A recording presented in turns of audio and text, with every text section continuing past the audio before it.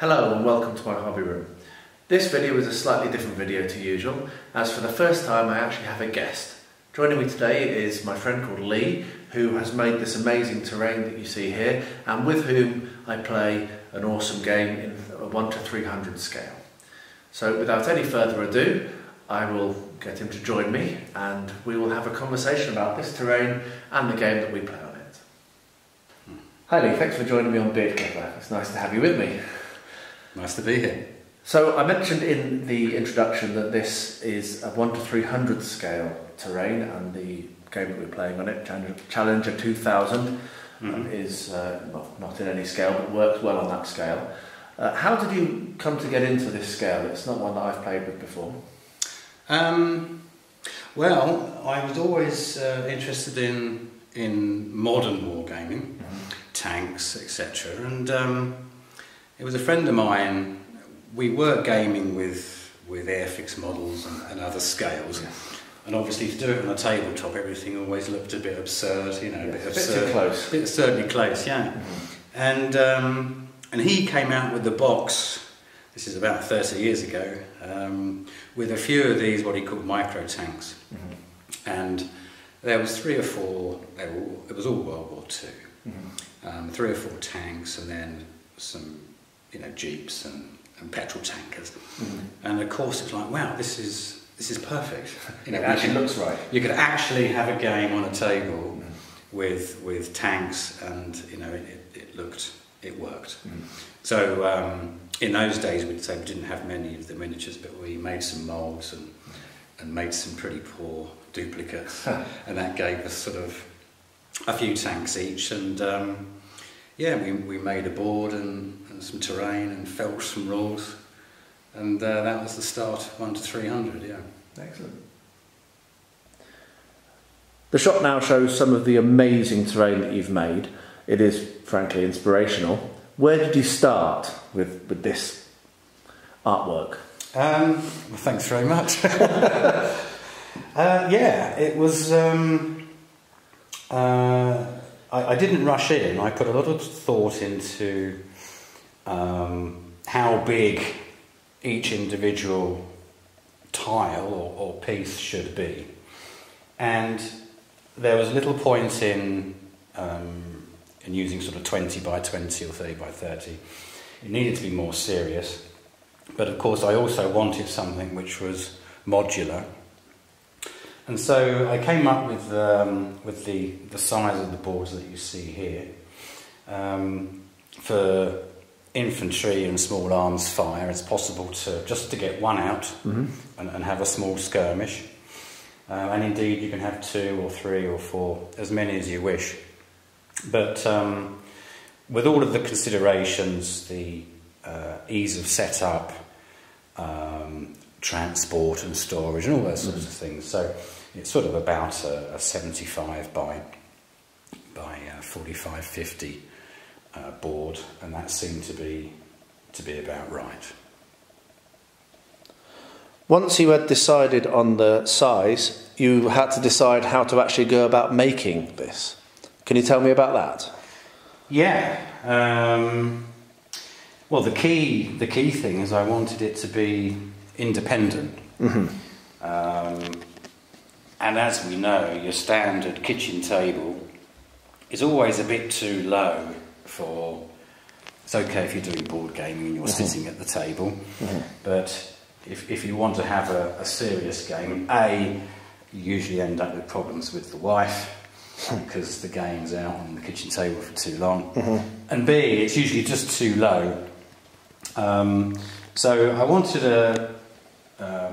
an independent setup which would allow to have a correct height for gaming for adults, and as I say, modular and independent. So the design of the frames and the legs, these legs here are all what I call end legs, and then in between the two there's T-piece legs, which feed into both, and of course you can use these any way you wish.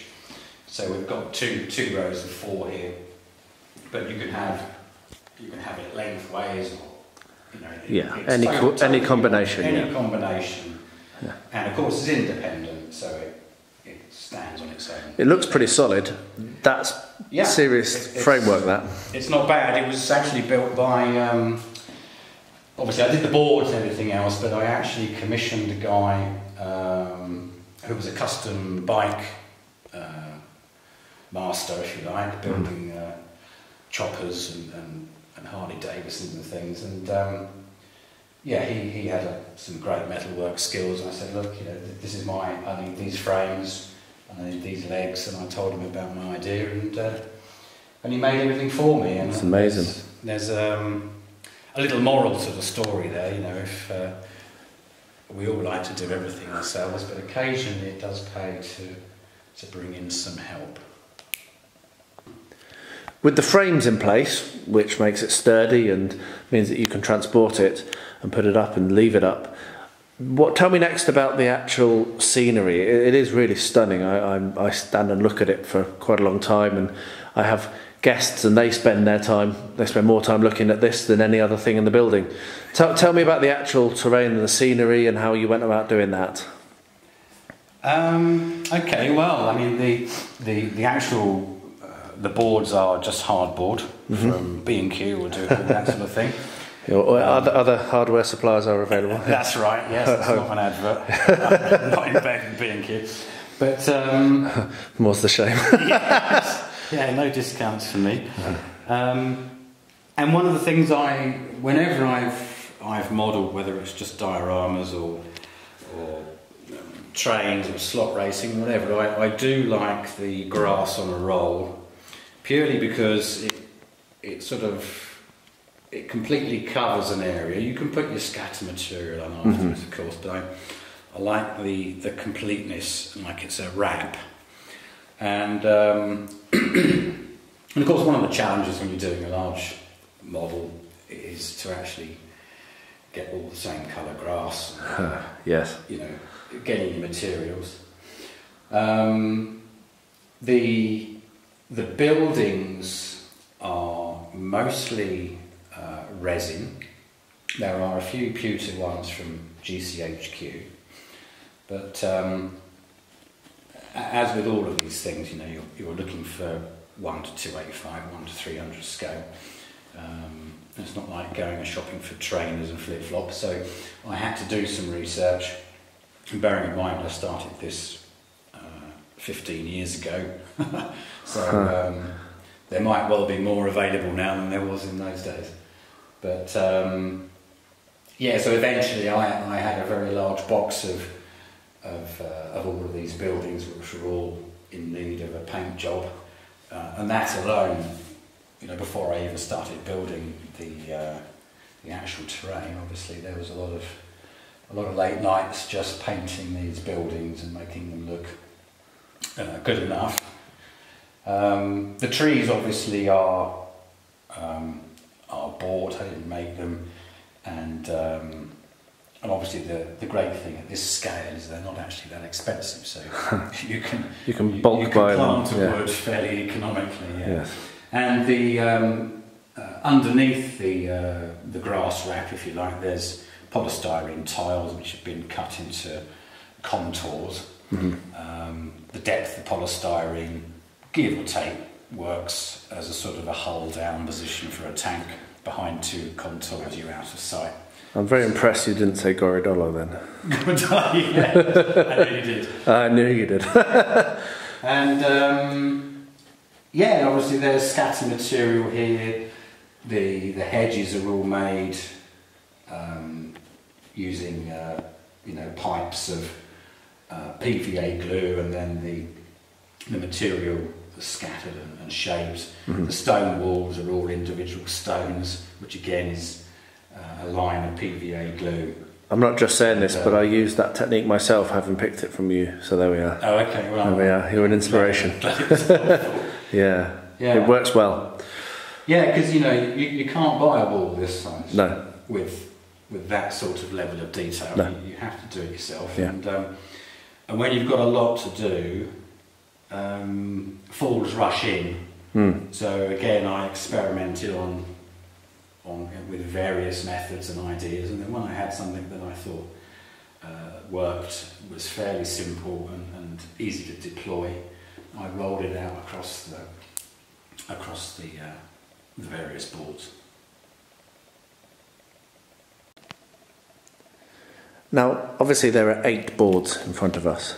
Talk to me about how you have designed and planned them to work both in joining together and also to give variety and variation for it as a gaming table. Yeah, well, the secret, I guess, is sort of less is more, although parts of it do look quite busy. It's definitely a case of having balance, and because all of these boards can be deployed any which way you choose, the idea was really to try and ensure that 60 or 70% of the terrain was fairly open. So like on the far side over there, you've got quite a long run, haven't you, going up towards the airport? Yeah, with tank battles, of course, they can engage at 3 or 4 kilometres away, modern battle tanks, so they become highly effective at 2k in, but that's a lot of space, so you don't want to have a situation where it's so busy that there's no acquisitions or direct fire. Yes. Until you're in a situation where everyone's being hit and instantly destroyed. Yeah, whites of their eyes, yeah. Yeah. So I mean, we've got a situation here where my Russian tanks are engaging you at about 1.5 km, because the Challenger 2's got very strong front armour.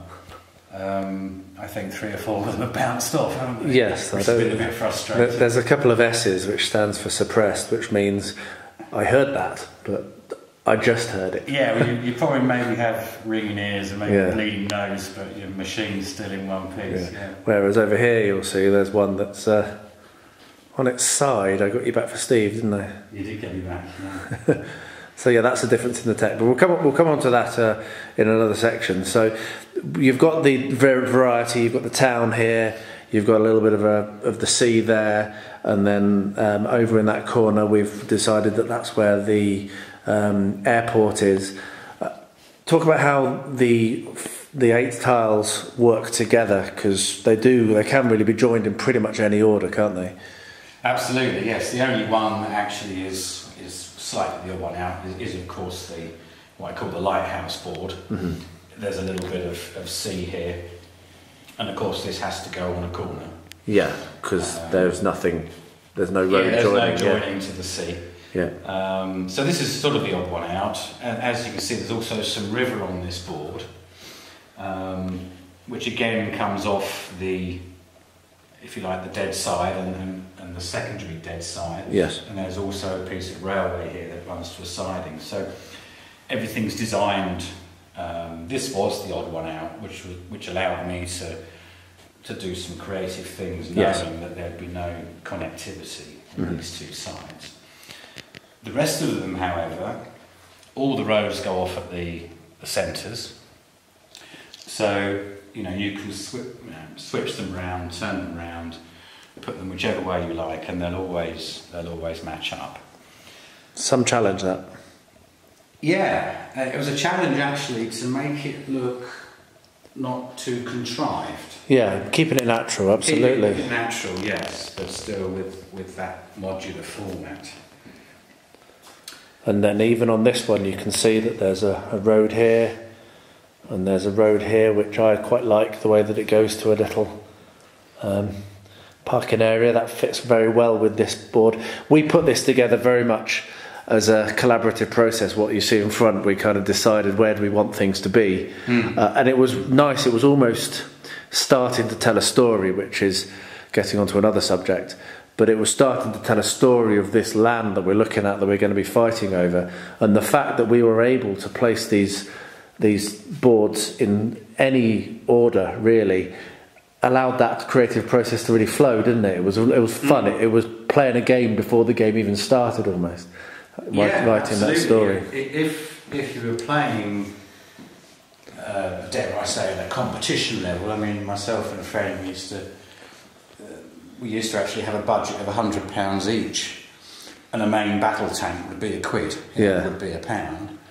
And we priced everything up, and obviously having a bit of money on the table made things interesting.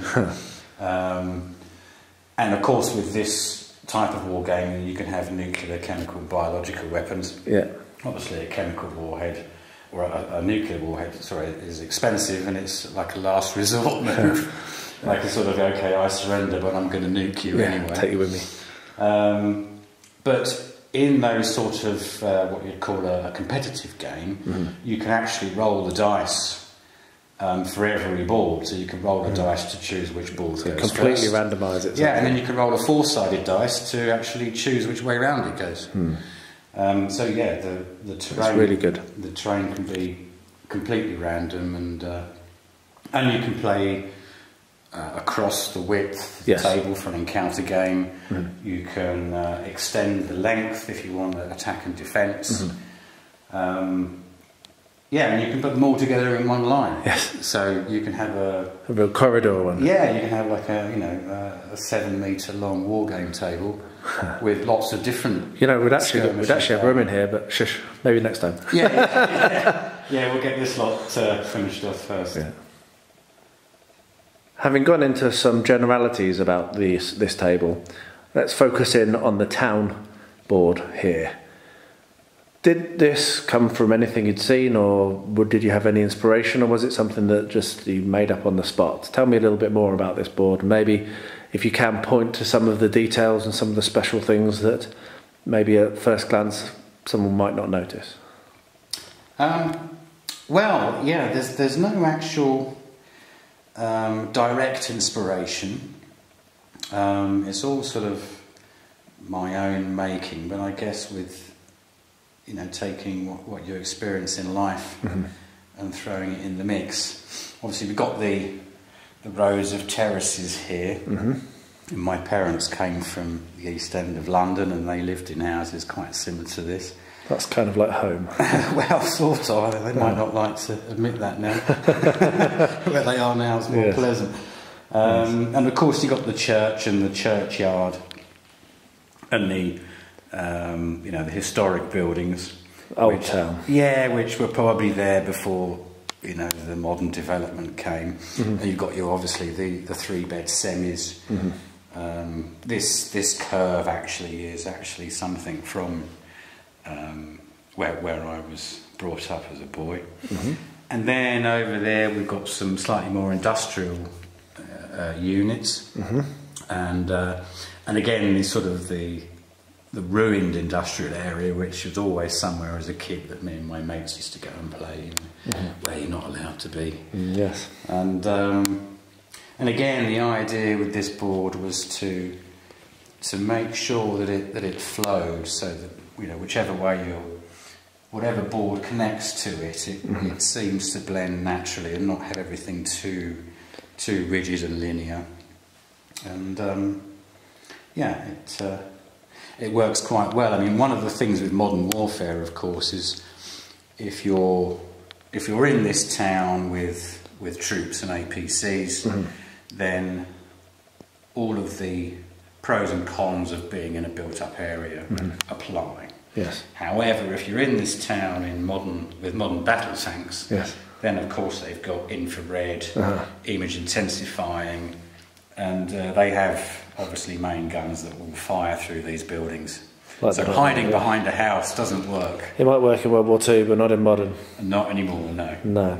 So the most important building on this board that I know of, never mind the church, is this little one here. Yeah. Which I am now zooming in on. The pub. Yes. Yeah. The pub.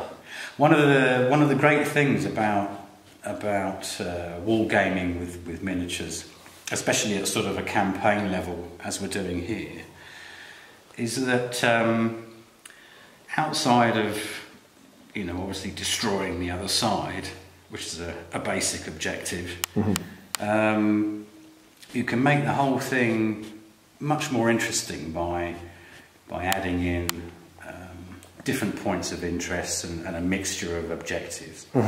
And interestingly, there's usually always a reason to go to the pub. and I believe you're there at the moment. My SES boys Are in there supping pints. are in there, right there. Chatting up Maud, the barmaid, I believe, is it? Yes. I think she's still there. I think she's still there, yeah. But that's brilliant. It comes back to that storytelling aspect. The fact that the board helps the fun. It helps the immersion. It helps the joy of the game. There's the non-fun. There's the fundamentals of wargaming, as you said, blow the other person up. But then there's the stuff all around the edges, which is actually what makes it fun. Absolutely. And having a board like this is absolutely central to having fun, I think. Yeah. And having touches like that pub, and the fact that it's got a little kind of like table with, the details, the little touches, they mean that you can imagine going in there for a pint yourself, frankly. Yeah, it's even got It's got a little sign at the front. I'll try and get a photograph. I don't think I'll be able to focus on that with the camera, but that's brilliant. Thank you. So far we've had a lot of conversation about the terrain, and we have touched a little on the game that's being played over it. So what would be nice now is to go over the game as it stands. We're on turn 3, the beginning of, I think.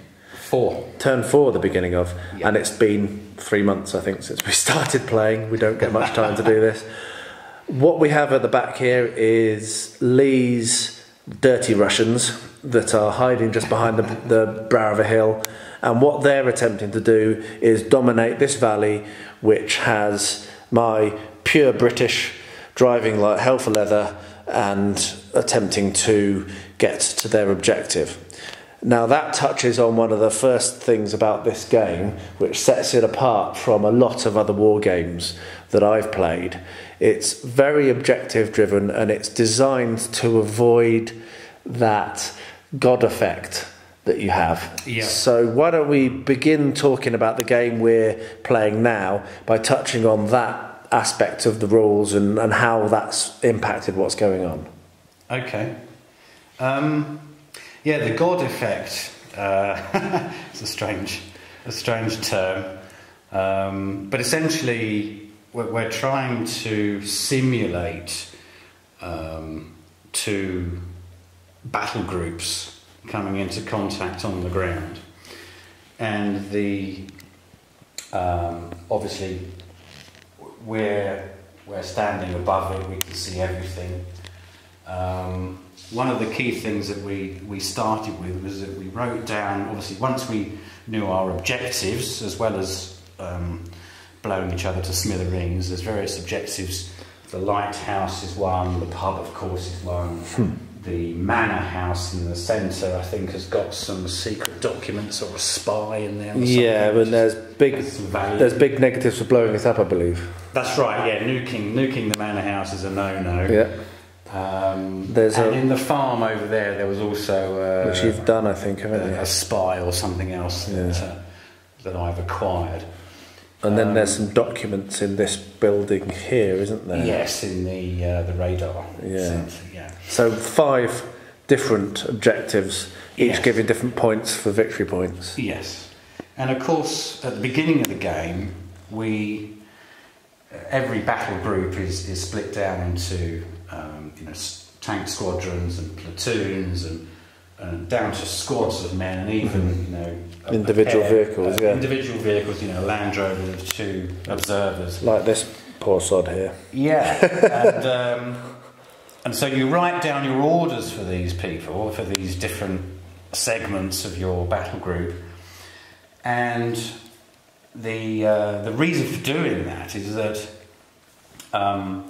as players we can see what's going to unfold, but their orders are, from objective A to objective B. You go there and you hold, or you're going to lay down covering fire, or you're going to be an observer to call in artillery strikes or aircraft flypasts. And the rules are quite skilled at removing the God factor, so that you are actually getting a realistic simulation. So I'm moving very slowly around here so I can point to a specific example of how this has actually worked very well. down here we have Steve. Poor Steve. Steve was driving in a very lightly armoured recce vehicle. It's got a big gun, but it's a Scorpion tank. Yeah, a Scorpion tank. And their instructions, him and his mate Dave, who is the one that's on his side over there, who also hasn't done very well, their orders were to scoot up along this and get to that field over there. Now I wrote those orders and off they went merrily on their way, but little did they know that unfortunately Lee had given orders to this pile of actual proper main battle tanks. Now I could see that coming obviously, but the orders were given and there was no way of me warning, because there was no way of me having seen them by any of my units on the table. Therefore I wasn't able to get on the main net and say, oh, by the way, Steve, you might want to turn around and come back, lad. So he carried on his merry way, and now we have 2 dead Scorpion tanks. And that is really a lovely example and demonstration of just how it gets rid of that thing where you've got the ever-seeing eye, you can always plan your strategy with perfect knowledge. There are other rules that attempt to challenge this, so where you have an uncertainty value or some uncertainty of your orders actually reaching your troops.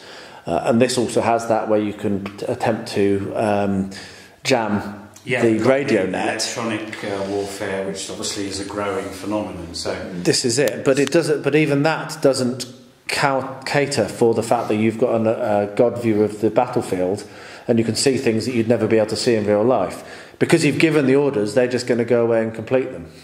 Yes. And it's only when something happens for your little men on the table that means that you could potentially change those orders, that you're then able to go and change them. So you sit there and you merrily drive in your little tank towards death. Nothing you can do about it. I've not come across another rule set that captures that quite so effectively and has given us fun. I mean, we talk about Steve all the time, don't we? It's actually his wife Maud who is in the pub with my SAS lads. Another example of how fun is what you make of it. Yeah. I mean, the idea is that if this squad of Challenger 2s acquire those targets, they're obviously on their local radio net. They're going to quickly tell their mates that, by the way, there's a bunch of T-72s over there. Yeah. Their ability to transfer that information through the network to Battle Group HQ, which is us as the bosses, if you like, is not guaranteed. And this is modern warfare. So as well as obviously equipment failure, being out of command and communication range, there is also the fact that my Russians are trying to send you Balkan folk music and you're trying to send me Slayer. Yes. And sometimes when you get on the radio, it's not always what you expect. Or the Archers. Or the Archers, indeed. It's brilliant, and it works so well, and we're having a lot of fun. I mean, it is a very slow game because we have very little time to spend playing it, but also how the rules work could seem a bit bookkeepery, but because we make it fun, we're having a lot of fun as well. I think there could be some people who might find it a bit heavy, but I'm finding a lot of fun, and I'm looking forward to this turn that's coming up. So what we'll do is we'll cut to our final shot. We'll talk a little bit about the actual rules, and then, wouldn't you know, we'll actually roll some dice and play this thing. Good God. Yes. Right, let's talk about the actual rule set. This is called Challenger 2000, and there is the rule book. I will put a link to this on Board Game Geek in the description, so if you're interested you can go and find that on there and talk to other people that may be playing it. It does have some ratings, there are other people out there playing it. Do you want to quickly talk through the rules and explain how you found it and give a quick flavour of what it's like to play and some of the mechanics?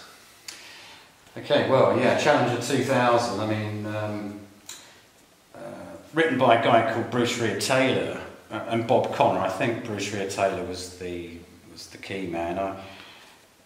This was written before we had mobile phones and word processing, etc. And obviously it was quite a challenge. When I had problems with these rules, I actually phoned Bruce at his home, and he was very generous with his time. You've got to love gaming, haven't you? Yeah, it's always been a great community. Yeah.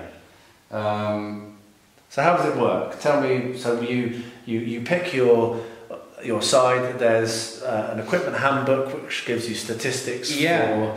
Explain a little bit more about that. The modern equipment handbook is essentially, I mean, up until 95, 2000-ish, we've got all of the equipment from all of the armies around the world. And so, for example, we've got the Challenger 2 here, and it's listed down as either 680 or 330 points. So you could make that £3.30 or 3 gross, or however you want to do it. So, and each of these has statistics for armour based on which part of the tank is hit. Yeah, absolutely. What type of gun it's got, what type of the rounds it can fire, its targeting system, the speed it can go. Yeah, the stabilisation on the gun, which affects its accuracy when it's travelling at full speed over rough chemical, terrain. biological. All of the rounds it can fire, yes, its ability to withstand those horrific sort of incoming attacks. So there's a lot of numbers. There's a lot of numbers, yeah. And then it gets even more interesting with numbers. Yeah, then there is the tables. That's right. These are the. We spend some time looking at these sheets. These are the quick reference guides. Which when you're playing the game, it isn't. I'm joking. It does get more pacey. So let's have a quick look at one of these and just quickly talk through. So, for example, if we are looking at, we've mentioned it a few times in this video, at acquisition. This is my tank can see your tank, and it knows you're there, and therefore it might be able to fire at it. That's what acquisition is. Yeah. You roll d20s for this, so it's based on d20s, and you have how far away you are from the thing you're trying to see. That gives you your base number, and also based on how much of the vehicle you're looking at you can potentially see. So if it's just a turret, or is it the entire body, or whatever, is it behind a hill, and that sort of stuff. And the size of the vehicle initially. And then there's a whole list of other modifiers based on whether you're moving, whether they're moving, whether they've shot, whether you've shot, whether it's been reported on your main net. So there's a whole bunch of other modifiers that go, and then as simple as that is, you roll a d20, and if you make the number, you've done it. Yeah. So it's the beginning of it can be quite tough. So for example, as you've seen on the table, we have a group of tanks that are all quite close together. So we can say we can work out the modifiers and then use roughly the same modifier for every roll, and therefore it goes bam bam bam bam bam. So once you've worked out your range and which ones moved and which ones didn't, then it's pretty quick, like you say. Yes. And it's pretty logical as well. If you've your target has only just come into sight, it's harder to see. It's not been there for the entirety of the time which you've had to look for the move. That's exactly. Right. And going out of sight as well. So it's pretty logical, and the penetration is the same. We haven't yet got to the aeroplanes and other things which will come. Yeah, that's right. The aircraft and artillery are arriving at the beginning of this move. Yes. And that's when things get even more complicated. I have some tornadoes and some Harriers, and I cannot wait to kill these. And you have some pretty hefty kit as well. I've got some pretty nasty kit. Yeah, I've got some MiGs, and I've got a Hind gunship which is going to arrive. This move. Yes. I won't tell you where it's heading, but I think you'll find it inconvenient. I think I know where it's heading. So there we are. Let's wrap this up now and roll some dice and have some fun. I hope you've enjoyed that video. It's been really good having you to join me on Beard Clipper. It's a pleasure to have you as my first guest. Thank you very much. Yes, and we will hopefully do some back reports or some gameplay videos at some point, but it's not going to be anytime soon. It probably won't be for months, to be fair, just because of our schedules. And we will want to get the game we're playing now out of the way so we can bring you along for the entire journey and not drop you in turn 4 or 2.5 months in. So if you have not yet subscribed, please do so. I do love seeing those numbers go up. I think it's above 90 now, which is just beyond belief for me. And once you have subscribed, don't forget to hit that bell. That will tell you when there is a new video uploaded. And leave a comment below. Have you played anything like this before, or is it of interest to you? Do you think it looks rubbish? If you have any comments at all, pop them in the comments below and I'll be happy to engage with you there. So once again, thank you very much for watching Beard Clipper.